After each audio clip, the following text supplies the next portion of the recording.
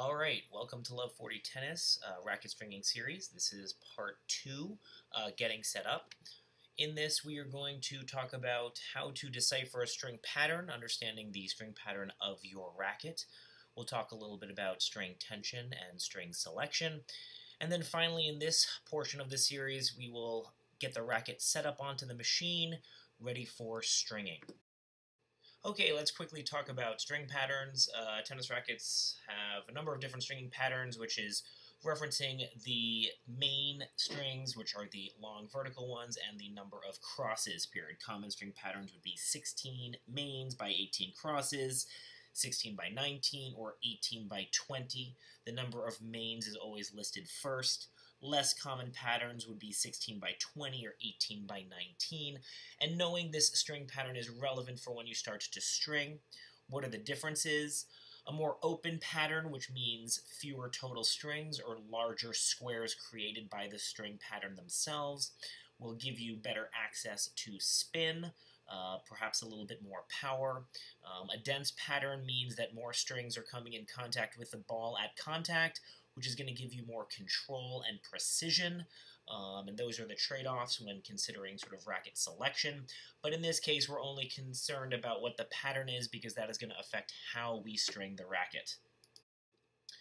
You can always go to the racket manufacturer website to find the pattern. Oftentimes the pattern is listed on the racket itself.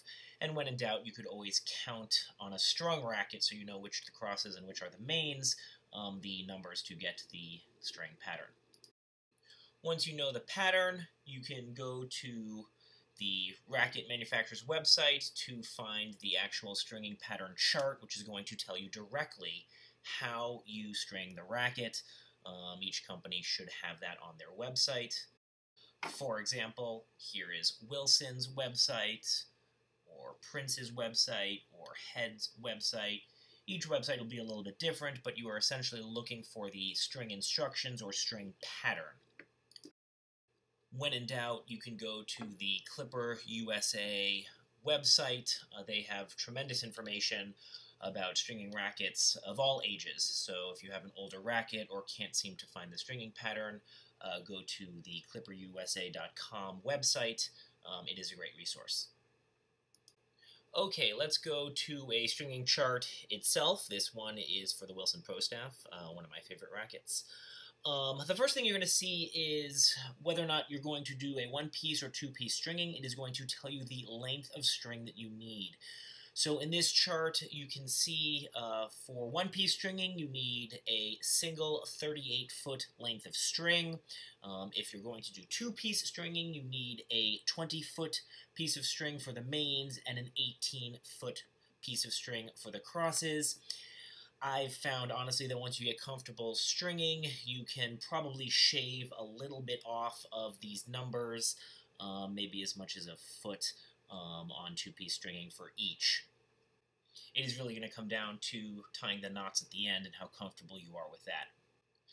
Okay, what about the H's and T's? For those in the medical world, they may remember the H's and T's of ACLS as a way of thinking about causes of cardiac arrest. But in the tennis world, H stands for head, which is the tip of the racket, and T stands for throat, which is down by the grip. So the numbering system will give a numbering of the grommet at either the head or the throat of the racket. Of course, you need to remember that the numbering system counts all grommet holes from the center main string, so make sure you don't skip over any, particularly the crosses, when counting. Here's a quick picture of counting of the throat grommets. You can see that they are tied off at what would be 6T, and you can see that the 7th grommet is a cross string, and the 8th grommet would then, of course, be another main. So keep that in mind again. You do not want to miscount the grommet holes. So let's go to an example in this stringing chart. For one-piece stringing, the instructions call for the mains to transition to the crosses at the bottom, listed at 7T. 7T means to count 7 grommet holes from the center at the throat of the racket. That will be right here. And bear in mind, there is one main just before you get to the cross, which is 7T. The instructions go on to say that the crosses will be tied off at 5H, so that will be 5 grommet holes from the center at the head of the racket, which will be here. For two-piece stringing, the first thing you will want to notice is the 2 upward-facing arrows at the center of the racket at the throat, right there. This is telling you that this is where the mains get strung from, where it is started. It then shows 2 downward-facing arrows laterally on both sides of the racket, and this is where the main stringing will be completed. I have found that the mains can be tied off pretty much anywhere from this last grommet hole. I do like to keep the tie-offs symmetric, as you can see here, just to make it look neat and tidy. The crosses start at 7H and tie off at 5H up at the head of the racket. For more information about stringing the crosses, please see my other videos. I will provide links in the discussion and comments section below. The crosses then finish and tie off at the bottom or throat of the racket at 11T, shown here. While that is the recommendation, I usually just try to find a grommet hole that I can get to the string through to tie off. Now, you may have realized that it is not necessarily intuitive how to divvy up the single 38-foot length string when doing one-piece stringing. With two-piece stringing, it is fairly straightforward.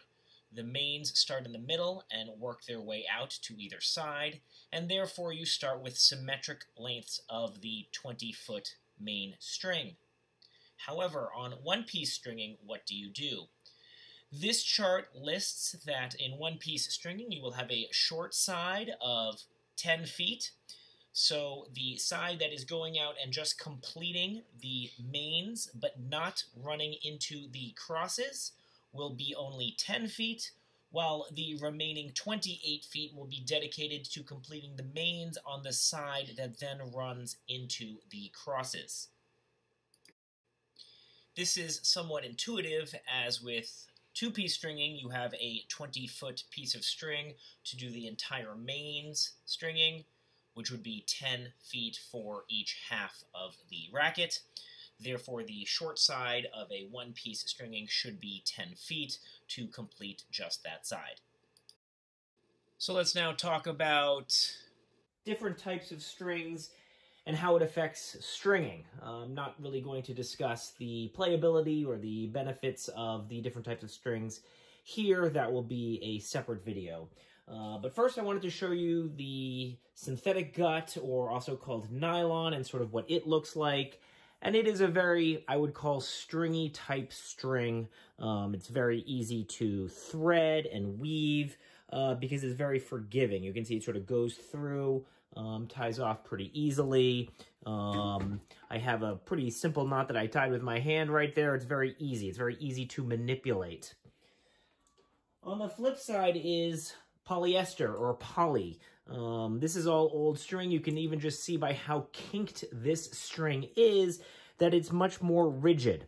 And when it comes to stringing, that will definitely have an effect on how you string, getting it down, cinching off knots, and so forth. This is a slightly different poly. I tried to tie off this knot. I couldn't even cinch it close. It's so sort of rigid. I would need clamps or something to really tighten it off.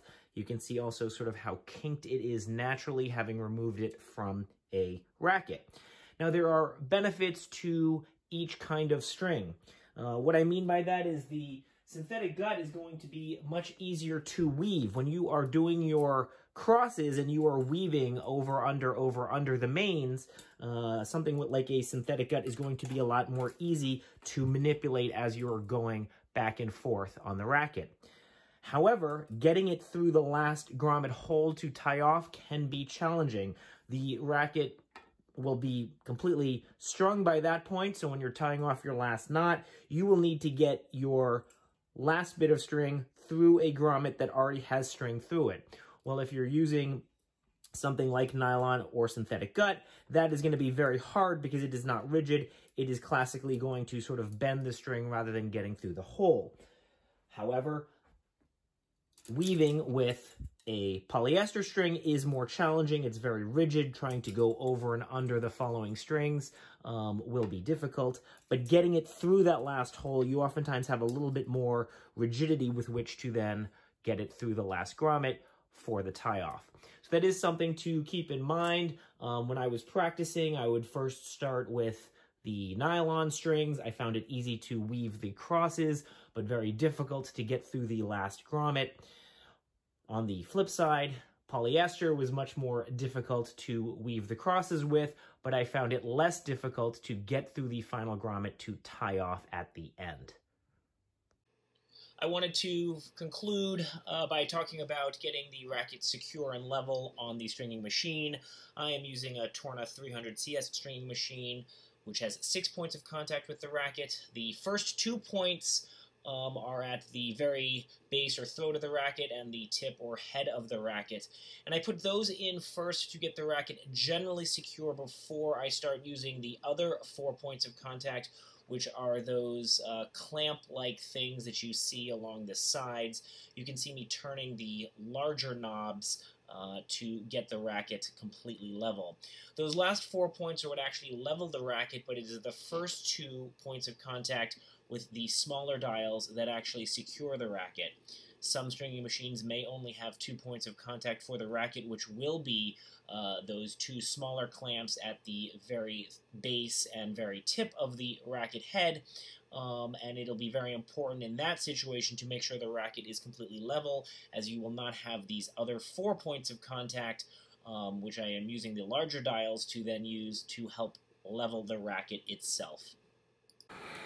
Overall, you will want to make sure that the racket is both level and very secure and snug in the machine before you start stringing and pulling tension. You don't want to clamp the racket too hard to the machine, as that could actually weaken the frame, but should be snug enough such that when you are pulling tension, the racket itself is not moving or wobbling. Thank you for watching this video by Love40 Tennis. If you found it helpful, please like the video and subscribe to my channel. Thank you again for watching. Remember, at Love40 Tennis, it is always triple break point.